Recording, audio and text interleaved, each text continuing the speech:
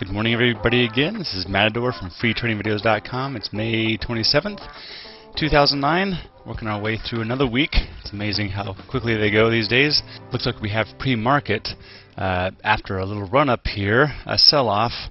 But if you take it in context, it's all sort of just basing sideways ahead of some numbers. So the economic calendar for the day, at least from Yahoo Finance, is that we have existing home sales.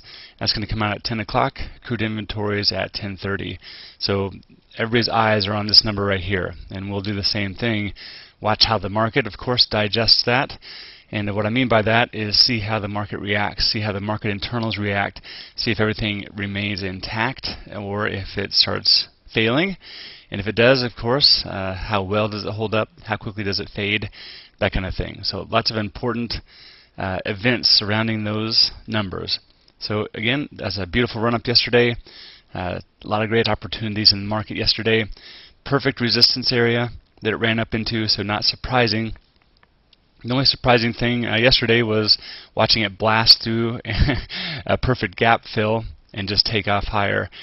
Fine-tuning these charts, very, very good breakouts and things all day long. A lot of great opportunities, like I said. So let me go back here and just show you a couple of those key areas. So we had this resistance area at 91. Became support, tested at one time, but then popped back up. 91.50, of course, where we are right now. Kind of have faded off of that, like I said, after bumping up past it. So again, 91.50 makes a lot of sense from this chart. A lot of happy customers over here, off of sort of a symmetrical triangle. Biggest red bar on the chart. That's where people get hurt. That's where they want their money back.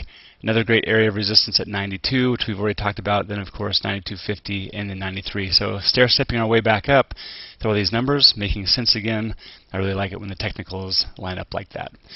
Anyway, that's what I'm looking for this morning. We'll see what we get. Look for those relative strength and weakness stocks as always, and see if you can find a good setup intraday to play. If you're trading longer term, just watch how the market digests those numbers again, and you can make better decisions on your after-hours trading.